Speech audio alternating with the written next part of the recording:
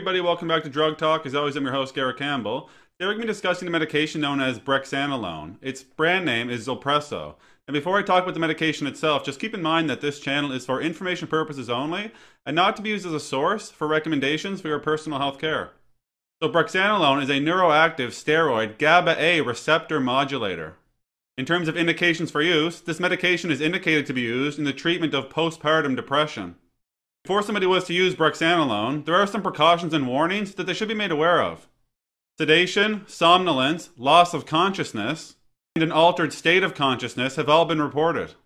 If excessive sedation occurs, the infusion should be stopped immediately, and then after the symptoms resolve, they can then start the infusion at the same dose or at a lower dose. Cognitive and motor function may be impaired after the use of Brexanolone, so patients should be told to avoid doing things like driving or operating heavy machinery until the sedative effects wear off. Suicidal thoughts or behaviors may occur, particularly in younger patients.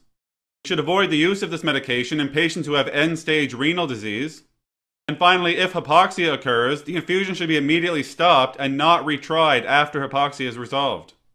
Now, once somebody is made aware of the precautions and warnings and they start to use Brexanolone, they would typically be given this medication through an IV infusion. Initially, they would be given a 30 microgram per kilogram per hour IV infusion through hours 0 to 4. Through hours 4 to 24, they would increase the infusion to 60 micrograms per kilogram per hour. And then they would increase the dose and maintain the dose at 90 micrograms per kilogram per hour through hours 24 to 52. They would then start to decrease the dose. The total dose would be 60 hours or 2.5 days. As with all medications, there are some side effects or adverse reactions that patients may experience while using Brexanolone, so we'll go over some of those here now.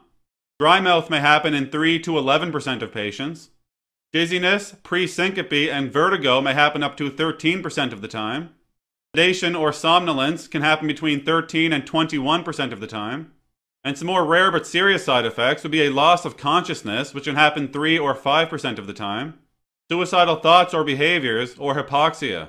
That's all we're going to talk about today with Brexanolone. As always, I'm very thankful you took the time to go by and watch one of my videos. If you found the information valuable and you'd like to help grow this channel, you can like the videos, share the videos, or most importantly, subscribe to the YouTube channel. There's also some links in the description you can check out as well. That's it for today. Take care.